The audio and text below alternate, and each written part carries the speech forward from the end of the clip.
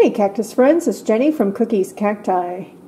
It is time for the 25.5-week update on this Cactus Seed Soil Battle. For those of you who are new to this series, I do recommend that you watch episode 1 of this Seed Soil Battle, where I go over all the different types of soils and the cost for this experiment of growing Astrophytum and Ariocarpus from seed. For those of you who are familiar with the series, you'll see that some things have moved around. There are some seedlings here that are clearly not Ariocarpus nor Astrophytum because, you know, I had all these gaps of where I moved the Ariocarpus into the tray over here. So to make, you know, the most out of some space, I moved some other seedling pots here. So just a really quick recap. This was an experiment to compare 6 different soils for growing Astrophytum and Ariocarpus from seed. So going from here, it's these center 6 columns of pots, and ignore the, the ones that are not part of this experiment. So we have Uni-Gro straight out of the bag, Rob Romero's mix using my native soil, which is clay. Then we've got Miracle-Gro Seed Starter with Miracle-Gro Perlite. Then we have Miracle-Gro Cactus Citrus Palm mix straight out of the bag. Then we have our 2 premium soils that I purchased from Etsy. One is from East Coast Kamanchaka, and the other one is from Mike's Rare Plants, his Lofo Pro Seed Starter. So those are the 6 soils that we compared. So now this first tray only has Astrophytum in it, and then we'll go look at the Ariocarpus in a little bit. So at 25.5 weeks old, I mean, we're pretty much at about 6 months. And you can kind of see overall how the seedlings are doing. And we'll take a look at them closer. There was a comment left for me asking, at this point, Jenny, do you have any soils that you prefer? And kind of. I feel like this experiment has just ended up creating more questions than answers. So what can I say for sure? Well, I can say that the premium soils did quite well. The only issue with the premium soils is that they're quite expensive. And for somebody like me who's constantly growing cactus from seed, this is just not affordable for growing large amounts of seeds. However, I could see perhaps using these premium soils, for example, if I was growing some seeds that are really expensive or very rare to find, and I want the best chance possible of growing those seeds, then I probably would consider buying, using a premium soil for that. But for my Astrophytum with seeds that I got from my own plant and Ariocarpus that I got seeds from my own plant, I'm probably not going to go with this. It's just cost prohibitive. But they did do well. I can say East Coast Kamanchaka had the best germination rate for both Astrophytum and the Ariocarpus. And the interesting thing is that you can kind of see when you compare East Coast Kamanchaka to Mike's Rare Plants. Mike's Rare Plant at some point started to kind of outgrow the pace of East Coast Kamanchaka. The numbers on Mike's Rare Plants is lower, like not as many plants came up, but you can see that they're larger than East Coast Kamanchaka, which is kind of interesting. The other conclusion I can make with fairly good certainty is that you do not want to use the Miracle-Gro Cactus Citrus Palm mix straight out of the bag to grow cactus from seed. It did the worst out of all 6 different types of soils. But, we also have tray number 2 that we'll look at in a moment, which I amended the Miracle-Gro Cactus Citrus Palm mix with some inorganics, and it did a lot better. So I'm not saying that the Miracle-Gro Cactus Citrus Palm mix is an absolute no. It's just a no straight out of the bag. You want to amend it. Then when it comes to these rest of these, I would say for Rob Romero's mix, definitely confirmed you probably don't want to use native soil that's clay-based. I mean, the germination was quite good. You can see the numbers here. Pretty good. But you can also see that now at almost 6 months in, the seedlings are considerably smaller than the seedlings in the other soils. I would say that the Miracle-Gro Seed Starter and Perlite didn't do too bad. I think the germination it was near the bottom, but the surviving seedlings progress is not bad. And then we've got Uni-Gro. I would say in terms of performance and cost, Uni-Gro might be my choice. And there's others, like a bunch of other trays that I've started that I'm using now Uni-Gro rather than the Miracle-Gro Seed Starter with Miracle-Gro Perlite. I'm just trying it. We'll see how it does because I only did 2 genus of plants here. There's so many other genus that I don't know if like how well-rounded these soils are for all cactus genus. I don't know. So I've got other trays now using Uni-Gro as my organic matter in growing other genus of plants like Copiapoa, for example. So I would say, for me, Uni-Gro seems to be pretty well-rounded. The Miracle-Gro Seed Starter and Perlite seems to be good for, I guess it's not too terrible. Yeah, so you can see I'm having a hard time making a conclusion, so it's probably one of the most inconclusive experiments you could find. The other thing is some folks were asking me, now I don't have a dome on this tray, and some folks were asking, how are you watering this? And I don't have a good answer for that. I often forget that these trays are even here, so when I remember, I'll come by and kind of pick up the pots and see how light they are. I actually just watered these, I think, yesterday.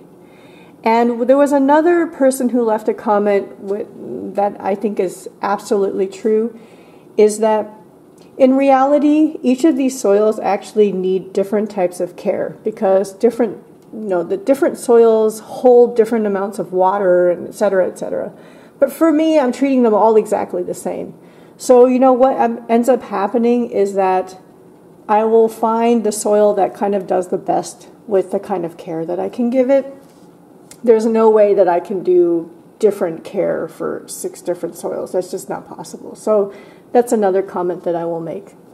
But instead of going through these soil by soil, you're kind of seeing the progress of the seedlings as I'm just talking about it in general here.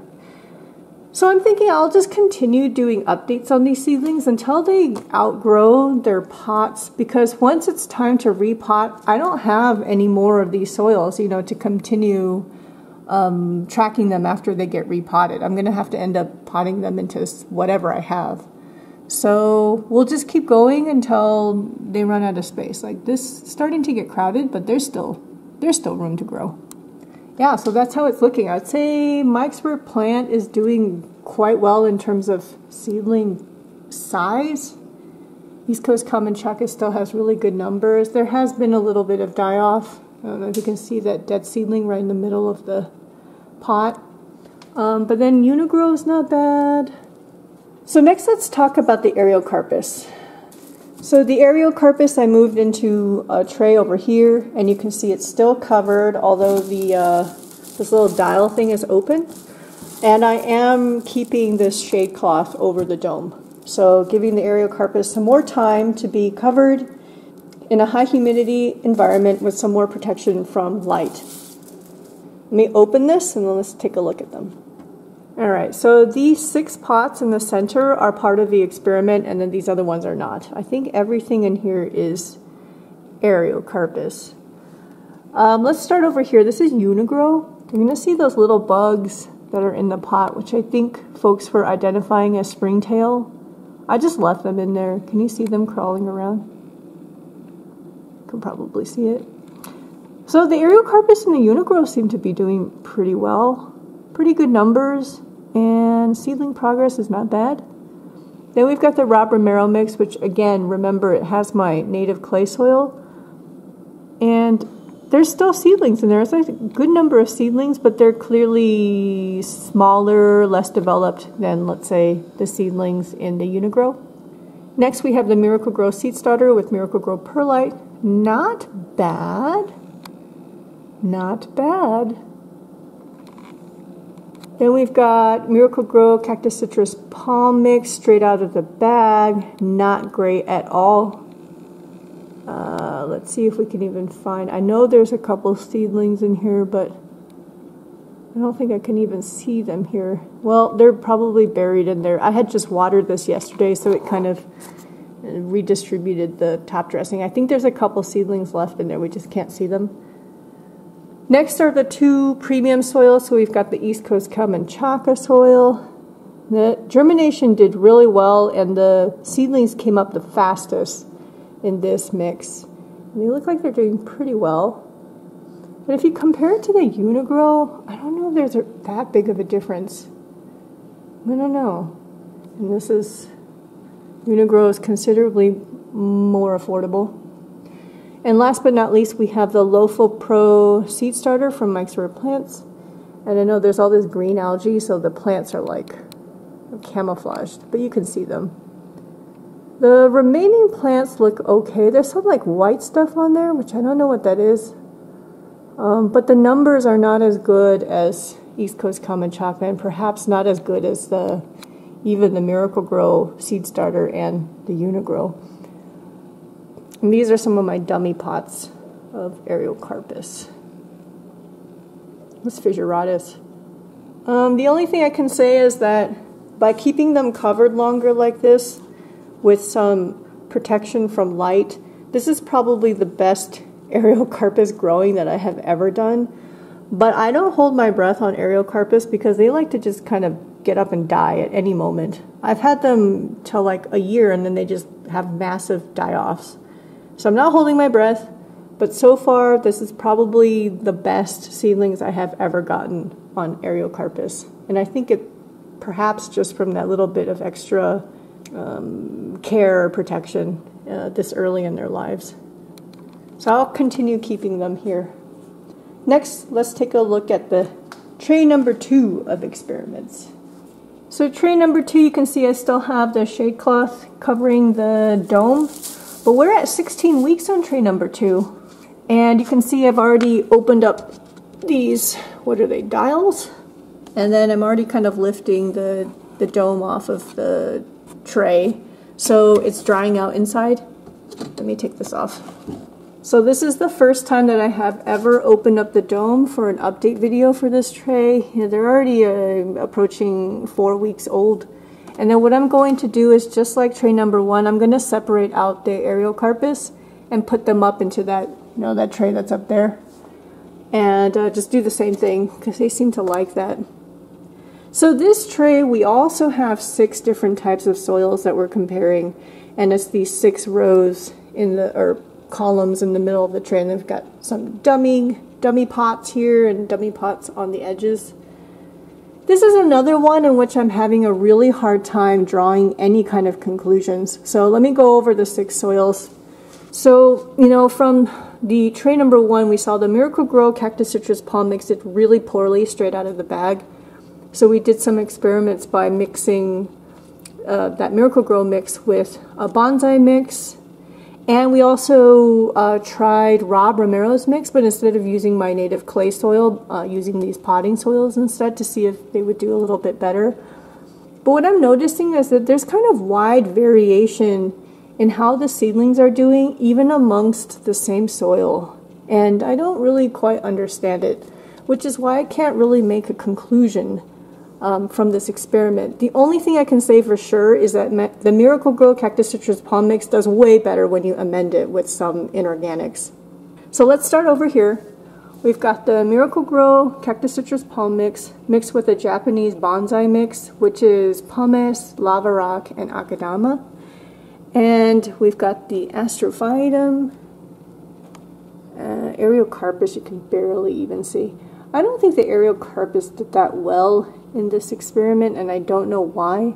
There's still seedlings here, but I almost feel like they did better with tray number 1. But here's more Astrophytum. That Astrophytum is looking pretty good. Again, these are 16 weeks old. Next we have the Rob Romero's mix, but using Miracle-Gro Cactus Citrus Palm Mix as the native soil. And you can see the progress of the seedlings. Really hard to see the Ariocarpus. Then you can see this pot, they're just so underdeveloped, and I don't get it. Maybe the light intensity? And here's that pot in the back. Then we have Uni-Gro with the Japanese bonsai mix. You can see those seedlings look pretty happy. There's not a lot of them in here, but the ones that are look pretty happy. Oh, there's some really stressed Ariocarpus in here. But then you see, we see this, right? Then we move over to this pot and look at those seedlings. I don't get it. It's got to be like maybe the light intensity, because it's more in the, in the center of the tray, whereas these are at the edge. I don't know. That one also, smaller seedlings compared to, let's say, this row. So that's why I can't really make a conclusion. They vary. Next is Rob Ramirez mix, but using Uni-Gro as the native soil. Ariocarpus, really hard to see. Again, another pot of really kind of small Astrophytum. Same thing there in the back as well. Next we have something a little different. I used that Japanese bonsai mix, but I used worm castings as the native soil, or the organic matter. And you can see those Astrophytum look pretty happy. There were 25 seeds sowed per pot. There's some really dark colored Ariocarpus. But you see, okay, so this pot looks great, and then we move to this pot and you can practically see almost no plants in there. Why such a huge variation between this pot and that one, given it's the same mix? Same thing in the back. Really, really small, underdeveloped seedlings compared to a pot like this. Last but not least, I use my adult soil, which is 75% pumice with 25% Uni-Gro. There's some seedlings. I don't look that happy. Ariocarpus. More Astrophytum. Numbers are not bad. And then last but not least, more Astrophytum. So I really don't know what to say about this tray. Sorry. This experiment is very not conclusive. Well, we can make some statements for sure, but otherwise kind of hard.